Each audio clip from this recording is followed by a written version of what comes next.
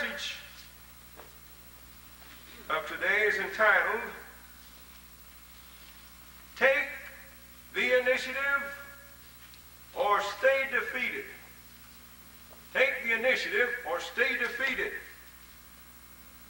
You must take the initiative to be delivered from your own peculiar bondage, or you will remain defeated. You must save yourself. Nobody can save you but yourself. There's too many people, too many Christians, they are afraid to act decisively. And usually, when people act decisively, it is for their own benefit. It's for their own deliverance from their own particular bondage. And Christians must learn to act responsibly and not always react. Most Christians never act responsibly and take the initiative for their own deliverance. They always react. React is not faith. Everybody responds in kind to everything. That's not faith. That's impulse. Good Lord, animals act like that. That's a kind of a instinctive thing. Impulse is, when we act responsibly, it's because we are acting in faith upon the Word of God with our mind in gear, our heart and our spirit all tied in to that response that has to do with our peculiar bondage and brings us deliverance if we act decisively. And we take the initiative because of the faith of our own hearts and not somebody pushing on us. You can't have nobody to push you to deliverance. They might bring you. There's a beautiful story in the Bible. Didn't even intend to include it in the message today, but it's about the man with the palsy. And Jesus was in a house teaching on an occasion, and all of a sudden the roof started coming off. It wasn't a tornado, it wasn't a hurricane, it wasn't a cyclone. It was four fellas with a man sick of the palsy. They tried to get him in the house, and there was such a crowd, the Bible said the press was there. The press is always there. That's what ruins everything, is the press. Talking about these old reporters. Of course, that wasn't all that was there. They were there too, but there was just a crowd pressing to get up close to where Jesus was. And they couldn't get by him. They wouldn't let him through. So you know what they did? Somehow or another, I don't know how they got up there with that man, but they got on top of that house and had a tile roof.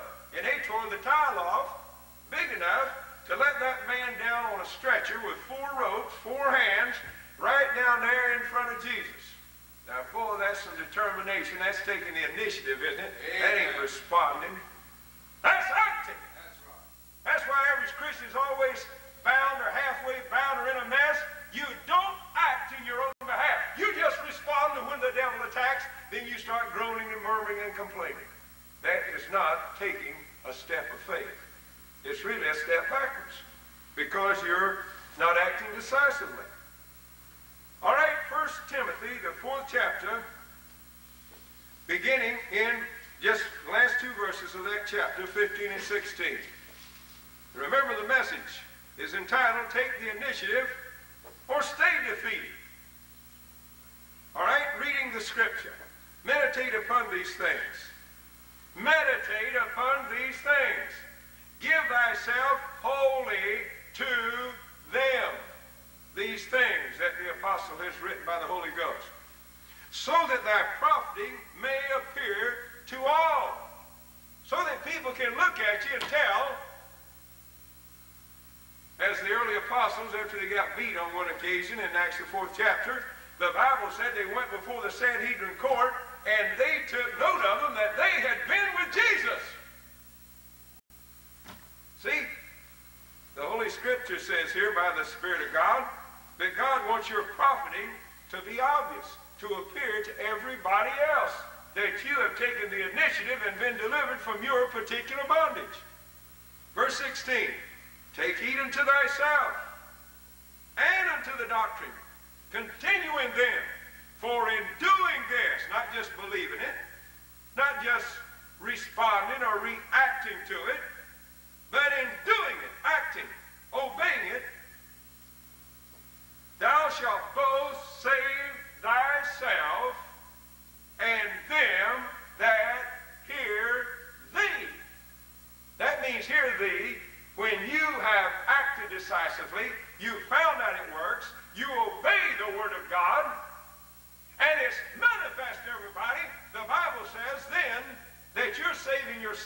and you're also going to save those people that hear thee. That don't mean they listen to the average Christian now. That ain't what it's advocating. You listen to the average Christian, you're going to be in a mess. You'll be a bigger bonehead than they are. The Bible says here, after you've meditated upon these things that are written, after you've given yourself wholly to them, completely to them. And after you're profiting, after you found out it works, and the profit that results from it in your life is obvious to everybody around you, then you be sure to take heed to yourself to stay with that same faith, with that same obedient action on your part. You take heed to obedience, continue in what you prove to be true and profitable, and then in doing this, you're saving yourself, and people that hear you, you can save them. Hey, but you know what the average Christian wants to do? They haven't meditated upon these things totally. They haven't given themselves wholly to them. Their profit hasn't appeared to all, and they're out trying to teach everybody else. You ain't going to save them. You've got to give yourself to the facts of the Word of God, and then you act and take the initiative to put yourself in a position that you can say, hey, look what happened to me. Well, that's what the average individual does out here in the marketplace and in your neighborhood and on the streets and in the shop. They look at you, and you say, hey, I'm a Christian. I met Jesus. And they look at what happened to you. They say, woo, if that's what happens, I don't want to meet him. Do you know that? Yeah. That's what the average Christian breeds, is contempt. Yes, they do. I like them verses, but I tell you one thing, there's more implications there than what lies out on the surface. You got to dig under. That's right. Meditate upon these things. Verse 11, the great apostle Paul said, these things command and teach. That's why we recommend 1 Timothy and also 2 Timothy to be some of your most, where you place the most emphasis and the most ardent part of your studying and memorization in Timothy. Well, there's a lot hangs in the balance on what Paul said in our acting out, obediently what he's written to us here by the Holy Ghost. All right, then he backs up here in verse 6. He said, if you put the brethren in remembrance of these things that I'm teaching you, that is, thou shalt be a good minister of Jesus Christ, nourished up in the words of faith and of good doctrine. Good doctrine. Whereunto thou hast obtained. But wait a minute. The next verse is a warning. He said, but refuse profane and old wise fables. You know what profane means? It means something that is worse than secular. Secular is sometimes used as an anonym for it, or a synonym rather, for profane. But profane means something worse than that, than just secular. There's a lot of secular things that are not too evil. They're not holy, but they're not what we call evil. But profane means they are absolutely the antithesis of what God accepts. Yeah. They're the antithesis. They're the very opposite. They're rejected of God. They're spurious is another word to use. And profane, something that God does not honor. It means it rejects that which is holy. That's the best definition, in my opinion. If somebody that's profane rejects that which is holy. So he said, refuse profane and old wives' fables. But women, not necessarily just women, but many women just sit around and talk about some old fable. Well, isn't that what Paul said in 2 Timothy 4:3 and 4? He said, the time will come when they will not endure sound doctrine, but after their own lust shall they heap to themselves teachers having itching ears, and they'll turn away their ears from the truth and shall be turned to what? Fables! Boy, people sit around and concoct doctrines that the devil wouldn't even have on them, much less God. I mean Christians.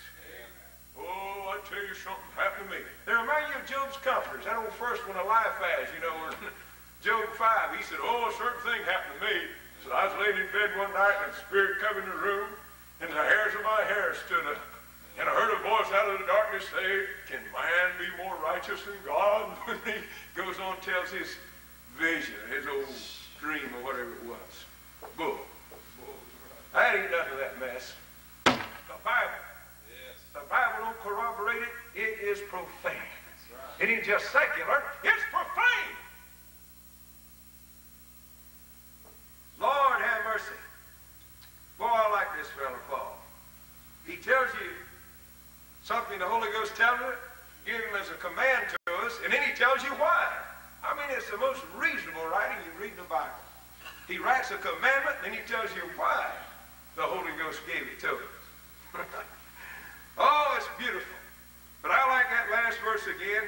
Take heed unto thyself and unto the doctrine. If you don't want to stay defeated, if you'll take the initiative, if you'll meditate upon these things that this blessed old man of God that had the revelation of the dispensation of the grace of God and 6 other mysteries, 7 in all that was revealed to this great man, it's worth taking your time to study it diligently. And then in studying it, you're not going to have your mind open to all the truth. You're going to have to get it just like you're getting it here this morning. Yes.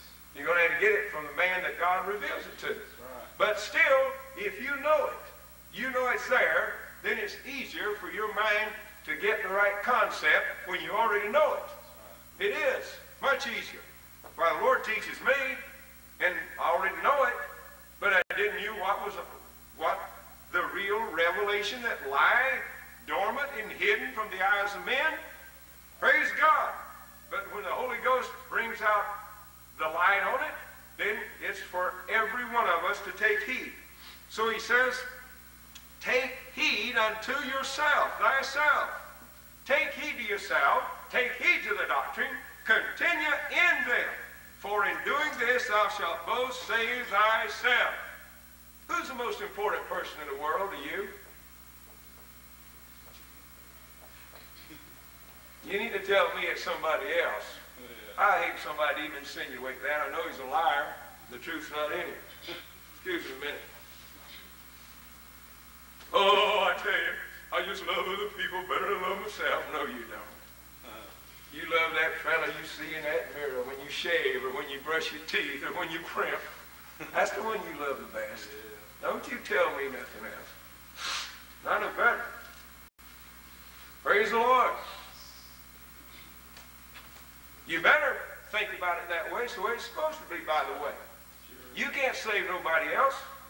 People, I tell you, this busybodies in this country and in the Church of Jesus Christ are so busy trying to save somebody else, they're going to lose themselves. Yeah. They'll lose themselves thinking they're saving somebody else. Now, there's a way that you can save yourself and somebody else too. Yeah. And this is it. Right.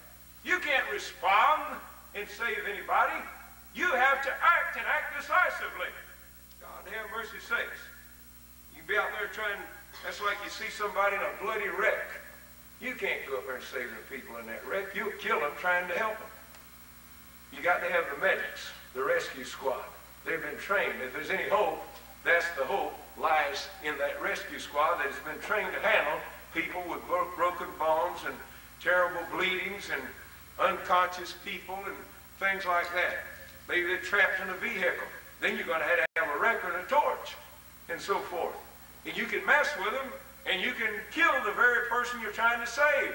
And that's what's happening today in the Church of Jesus Christ. We've got too many people trying to save somebody else and they're not taking heed to their own needs, to themselves, to meditate upon these things, to give themselves wholly to these things, that their profiting may appear to everybody else. Hey, if you're going to help somebody else, you've got to look the part.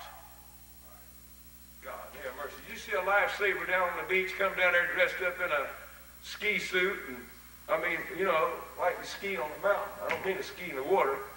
And there's somebody there drowning and he's got on a big old parka and long handles and combat boots. Now, wouldn't that be cute? He wouldn't save nobody. He'd get drowned himself. No, that's not the way. You prepare, you dress, you look the part. Another thing, you had to be strong. A drowning man can drown you if you're not strong. He'll fight you, pull you down, and drown you first. And let me tell you something. Saving another person is no small matter. You have to be strong yourself. You have to appear to be strong. Your profiting must be obvious. Hey, I met Jesus. He changed my life. And look what he did for me. Look what I am as a result of it. Yeah, most people look and they say, They're turned off instead of turned on. Amen. But they look at the average big mouth Christian. It turns them off. No wonder Paul the Apostle again said in writing to the Thessalonican church in 1 Thessalonians 4:11, study to be quiet and to do your own business and to work with your own hands. Praise God. Boy, that old brother had more good advice than anybody I ever heard tell him. And you know the church don't like it. No. Oh, Lord, that brother Paul, he didn't like women. That brother Paul, boy, he was a hard old cuss. No, he wasn't either. He was a Lord's choice apostle. He chose him to give him the revelation of the church, the mystery of godliness, the mystery even of Israel. Lord, have mercy. Give him the revelation of the dispensation of the grace of God, and you can't get saved. I don't believe we'd ever get saved if it wasn't for the Apostle Paul and what he wrote. Oh, you might get to the door, but I don't believe you'd get in and stay in if we didn't have the writing of Paul about crucifying the old man, sanctification, you know, godliness, you know, cleaning yourself up from all filthiness of the flesh and spirit, perfecting holiness in the fear of God. Who else wrote it? Nobody like Brother Paul. Praise God. And nobody wrote it like he did so beautifully in How to Save Yourself along with somebody else to be a lifesaver. That you can truly save yourself. That's the most important person in the world is you. Ain't nobody else going to save you. You have to work out your own salvation. That's another thing he said. That's right. Philippians 2 and 12. And wherefore, brethren, he said, if you've always obeyed, not only in my presence, but also in my absence, work out your own salvation with fear and trembling. For it's God which worketh in you both to will and to do of his good pleasure. Do all things without murmurings and disputings. You may be lights in the midst of a crooked and perverse nation, among whom you shine as lights in the world, holding forth the word of life, that I may rejoice in the day of Christ, he says. I want what I wrote to you to prevail. I want it to profit. So, in the day of Christ, I can rejoice when I see all that host coming in that studied the Pauline epistles, and it helped them to make it. It's going to make me rejoice. Praise God. Make you rejoice. Bring somebody along with you. Just one. Just one. And the Bible says, take heed to yourself and unto the doctrine. The doctrine Paul is written. Continue in them. For in doing this, thou shalt both save thyself and them that hear thee. There's a lot of doing to be done. We must act decisively, not just respond or react. We must take the initiative for our own deliverance, for our own salvation, for our own safety, or we will go through life defeated and stay depressed and discouraged and disillusioned and disheartened. And anything else that starts with a D that's bad, you'll have it. God don't want you to go through life like that. It's not his will.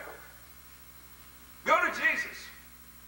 There's something for you to do, though, for you to take the initiative and act in your own behalf for your deliverance from the bondage of the devil and the flesh. I don't give a hoot who you are. You got the flesh to contend with. You got the devil to war against, to resist. Well, that's warfare if you resist somebody trying to get away from him. Isn't that fighting? Of course it is. Go to Jesus. We sang that chorus this morning in this service about David stood before Goliath in his sling. We kind of messed it up in a way. But anyway, it's got a lot of truth in it. I like that part where it got to the part of the stanza about David. He said, he slung the rock.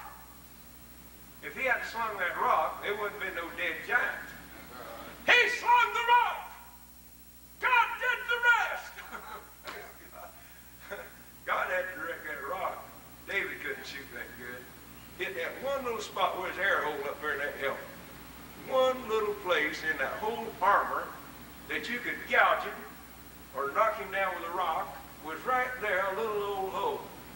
David got 5 smooth stumps. I don't believe they're all exactly the same size. He got them maybe as near as he could, but he picked out the right stone out of them 5 that would fit in that hole. And he slung it. I don't believe nobody in this world could shoot that. If he'd had a rifle, I doubt if he could hit that hole. That guy was a long way. He was off there a ways from it. And he was running. And he ran to meet the giant and slung the rock.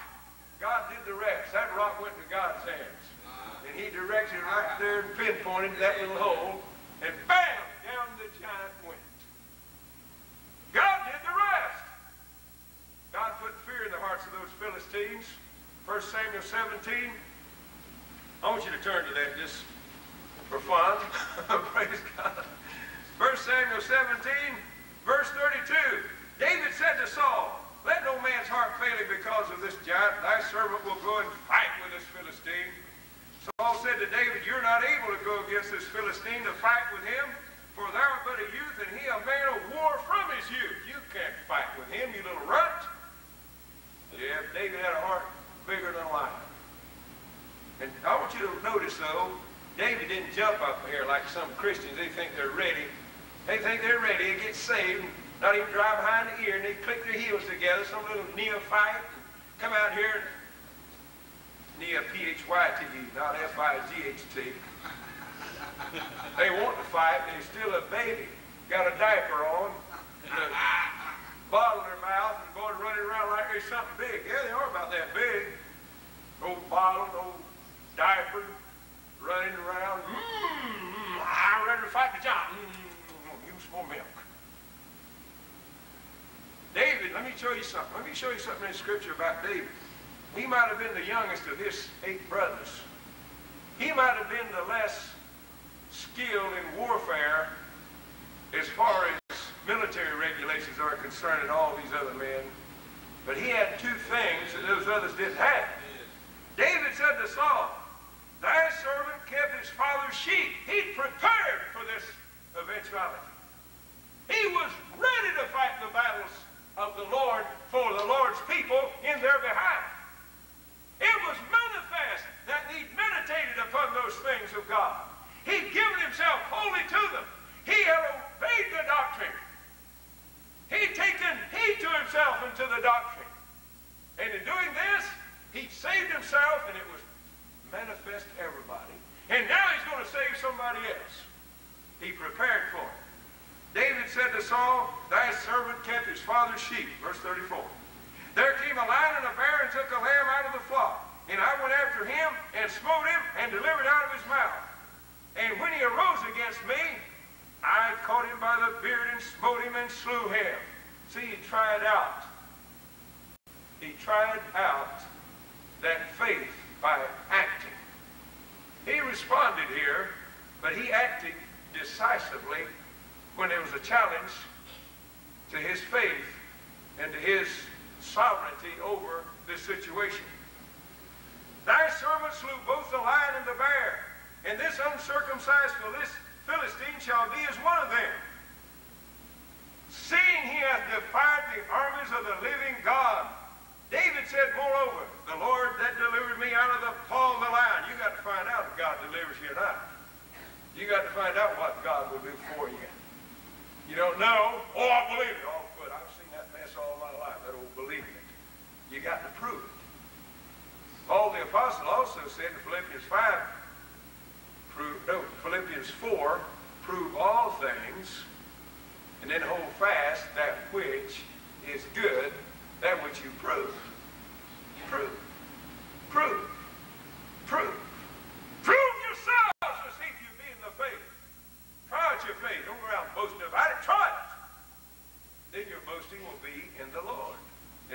yourself. Now, he's boasting. He said, the Lord delivered me out of the paw of the lion and out of the paw of the bear, and he will deliver me out of the hand of the Philistine. And Saul said to David, go, the Lord be with thee. Saul put his armor on him. David shook him off. He said, I cannot go with these. I've not proved them. I haven't proved this mess of military equipment. I have something else I've proved. You don't have one right, Christian, to talk about your faith until you have proof. Right. Big mouths is what's ruining the Christian world. Big old mouths of Christians that ain't never proved that their faith can stand a real test. The final examination that God can throw at you and whip if you'll just give him time. How about you get in the jaws of death and lay there for days? How about one of your loved ones are dead? The hearse backs up to the door and hauls one of your closest of kin away. What about when you're dead broke, stay broke? The wolf at one door and the bill collector at the other for months and months on end. You had to live by faith out of a cupboard. Like the old Mother Hubbard, the cupboard was bare. Praise God. You better try it. You don't know what you got. All right. Verse 40. He took his staff, chose him 5 smooth stones out of the brook, and put them in a shepherd's bag, which he had, even in a scrip, and his sling was in his hand, and he drew near to the Philistine. The Philistine drew near to David. And the man that bare the shield went before him. He had a fellow out in front of him. Beside all that heavy armor, he had a guy there with a big old metal steel shield. And that armor bearer had that thing on his hand, arm-I-S, and he was crouched down behind him. That was for save himself. And them that would get behind him with him. His job was to protect that Philistine. If he came in as a sword, then he was to rise up or maneuver to deflect or stop that sword. If it was a rock, deflect or stop the rock. Whatever. He wasn't out there to save his life. He was there to save the life of the Philistines' champion named Goliath. Well, David happened to be the champion that God chose for his side to represent him. God don't choose you to react. He chooses you when you have faith to act in his behalf. Yeah, God ain't going to put you at the front of the battle to respond. You know what you do? If you have proved yourself, I know what you do. God does too. You'll run. You'll run when the battle gets hard. You'll quit. David already tried it out.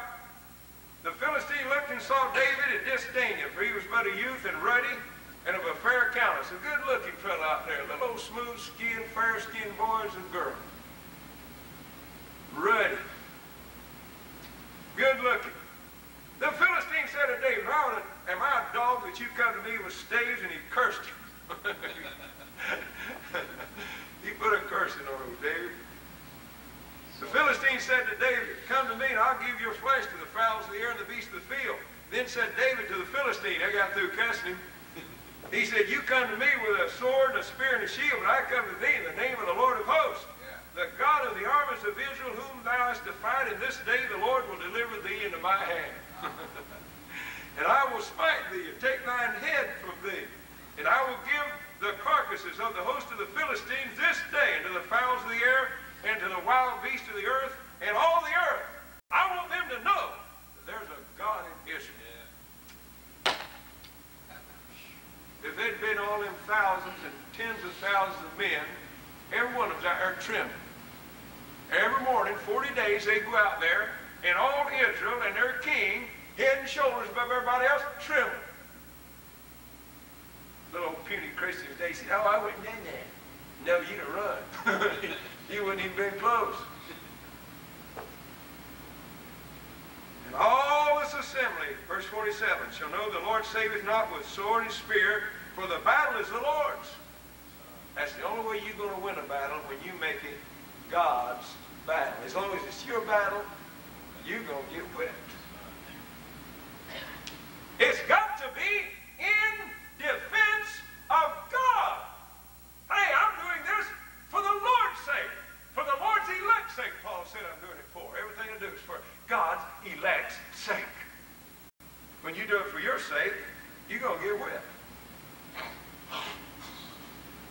He said, I want you to know the battle is the Lord's, and he will give you into our hands. And the Bible says, the Philistine arose and came and drew nigh to David, and David hasted and ran toward the army. But he wasn't backing off as that guy was approaching him, taking common ground away from him there, coming toward him. He's coming at me. He's coming at me. No, David got a slingshot and ran at him. Ran at him. That's what you're going to have to do to save yourself. Take the initiative or you're going to stay defeated. David ran at him. While he was running, he put his hand in his bag. He took a stone, put it in his slingshot, wound that thing up over his head, running as hard as that little 6'7" guy, or 5'7" guy could run, slinging that stone and running all the time. As hard as he could run and let her go. There, God, there, I've done all I can do. God took him. Bam! Down he goes. And it smote the Philistine in his forehead, and the stone sank in his forehead, and he fell on his face to the earth. So David prevailed with a sling and with a stone, and smote the Philistine and slew him, but there was no sword in his hand. But he took the Philistine's sword, finished him off, cut off his head, and when the Philistine army saw it, that their champion was dead, they fled. Then all of the church arose and hooped and hollered and started chasing. Yeah, when they started running, somebody's got to make them run. Keep on the firing line. You must fight, be brave against all evil. Never run, nor even lag behind. And what's that one of the verses says? Coward in the service, he will find no place. So keep on the firing line. Praise the Lord. Verse 52, the men of Israel and Judah arose, they shouted and pursued the Philistines until thou come to the valley to the gates of Ekron. I mean, they chased them clear over to the Mediterranean Sea. And that thing started nowhere close to the Jordan River. Boy, that's a long run across the desert. Boy, that's something, isn't it? And the wounded fell down by the way unto Gath and Ekron. That's where that Gaza Strip, where they're still raising the devil. And the children of Israel returned from chasing the Philistines and spoiled their tents. And David brought the head of the Philistines to Jerusalem and put his armor in his tent. They kept that sword. That's what David had to use when he's running the Saul. That little old fella could take the sword of that Philistine. He was so strong and use that big old sword. They said his spear was like a weaver's beam. One of them big old shafts, you know, that turns the spinach in it. Great damn. What a fella. David could handle it. And then he got promoted. David got promoted, but that wasn't what he's fighting for. He wasn't fighting for rewards. He's like old brother Daniel in Daniel 5, where they brought him in when the king Belshazzar read that handwriting, saw that hand, just a hand writing on the wall. Mean you tickle your farson. His old soothsaying preachers couldn't read it, just like they can't read what I'm preaching on now. That's right. These charismatics, as one sister calls them.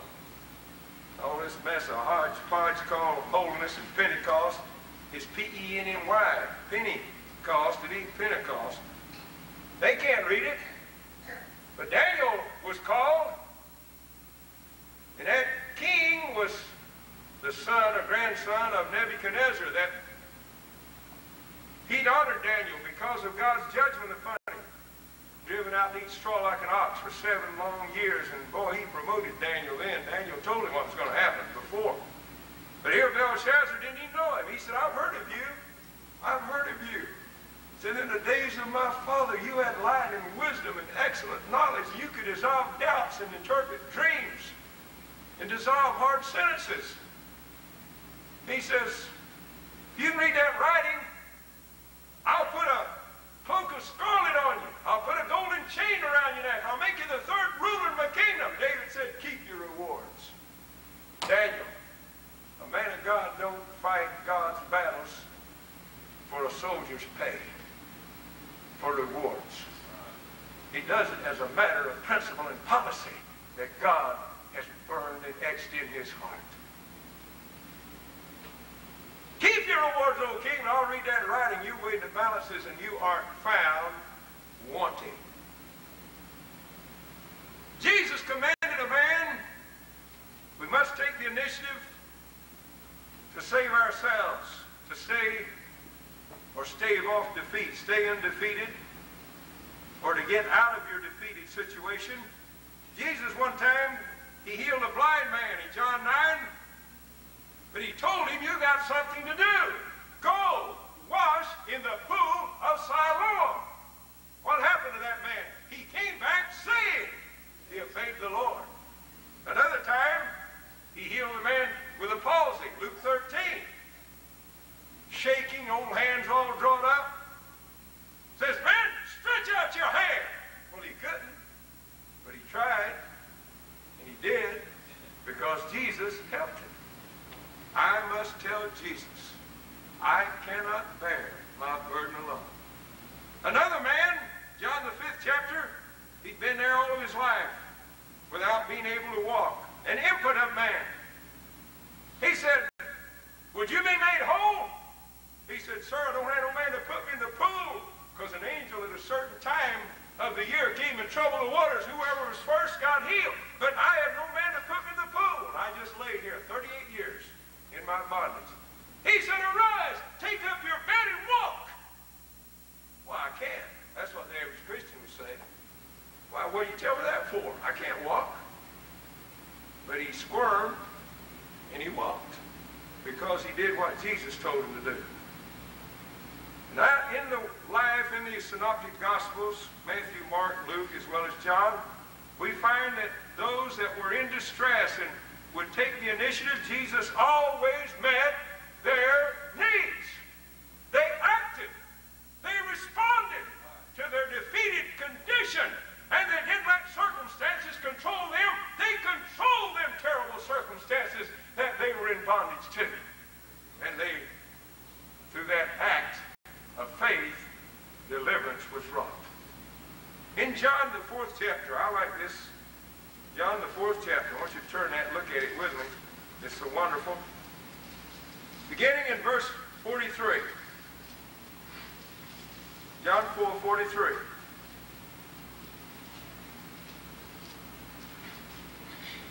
Now after 2 days he departed thence and went to Galilee, and Jesus himself testified that a prophet hath no honor in his own country. That's why I like to go down fishing. They don't treat me like I'm a prophet, but they respect me as a preacher. And a fellow that lives right, has integrity. I keep my word, and they know it. I'll be out in the boat.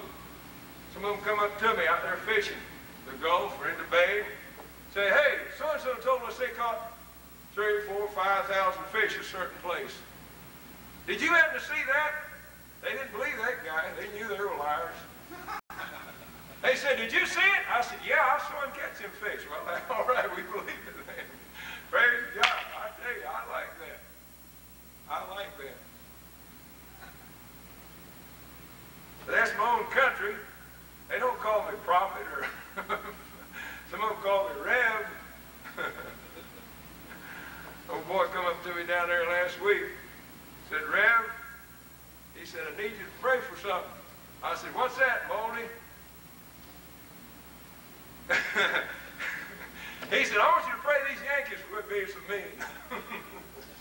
Them Yankees down there, tourists in South Florida, boy, they cuss and snort and call the police. Anything they can do to get a commercial fisherman in trouble, in a boat, in a car, on the seawall, wherever he is, he's going to try to raise the devil and get you arrested if he can.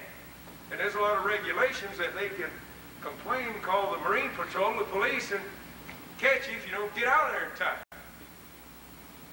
But mostly it's just old murmuring, complaining, and backbiting, and just arrogance going to sea.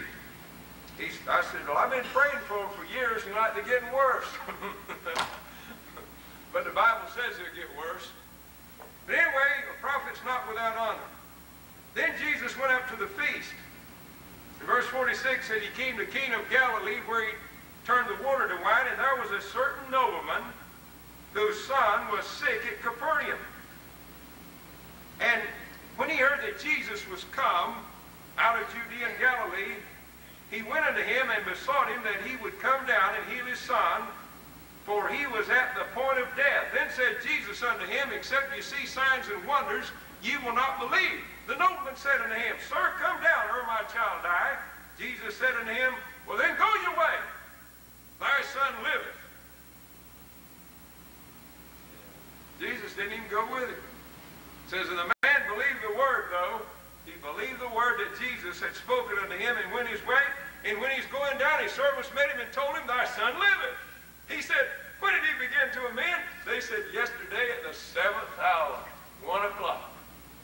And the father knew it was the same hour in which Jesus said, Thy son liveth. What happened? He was obedient to the word and to the doctrine. He took heed to himself in the doctrine. And the Bible said himself believed, and his whole house was saved. That's a great result by acting in obedience to your faith in God's word. Now in closing, I want you to turn with me to Luke the 8th chapter, verse 41. Well, we'll be beginning in verse 40. It came to pass when Jesus was returned, the people gladly received him, for they were all waiting for him. And behold, there came a man named Jairus. He was a ruler of the synagogue. And I want to listen to this man's act. Now, he was truly responding to a desperate situation, to a bondage of his daughter. But listen to his act. It's more than a response. This is an act. He took the initiative for the deliverance of his daughter. He fell down at Jesus' feet. He fell in a pile right at his feet. And he besought him that he would come into his house, for he had one only daughter, about 12 years of age, and she lay a-dying. But as he went, the people thronged him. And then there's an interjectory event here, parenthetical event, of a woman having the issue of blood that came and touched him. She took the initiative for her peculiar bondage unto deliverance. But then, verse 49, after this woman was delivered with the issue of blood, while he yet spake, there cometh one from the ruler of the synagogue's house, saying to him, Thy daughter is dead, trouble not the master. Don't bother Jesus anymore with your problem. But when Jesus heard it, he answered him, saying, Fear not, believe only, and she shall be made whole. Only believe, only believe, all things are possible, only believe. And the best of it is, Lord, I believe, Lord, I believe that all things are possible if I believe. Did the Lord say that? Mark 9:23. If thou canst believe, all things are possible to him that believeth. Amen. Jesus said to this father, I know your daughter's dead, but if you don't fear and believe only, she'll be made whole. When they came to the house, he suffered no man to go in but Peter, James, and John, and the father and mother of the maid. And all those outside were weeping, bewailing her. And Jesus said, Weep not. She's not dead. She sleepeth. They laughed him to scorn, knowing that she was dead. Boy, that prophet had a lot of honor, didn't he? His word didn't mean no more than them boneheads, and mine does the most boneheads. When I speak the words of God and the words of truth. And he put them all out. And he took her by the hand and called her, saying, Maid, arise. Another one of the Gospels says, Tabitha, I say unto thee, arise. And her spirit came again, and she arose straightway, and he commanded to give her meat. Praise God. Tell it to Jesus. Tell it to Jesus. The old song we used to sing, Tell it to Jesus alone. There's no other, such a friend or brother. Tell it to Jesus alone. But don't come arrogantly. Fall at his feet. Fall on its feet. Act. That's acting decisively. That's taking the initiative in your own behalf. As in all great things in life, you're the engineer and your life is the train. You can't let somebody else run the train of your life. You have to be the engineer yourself. You're responsible.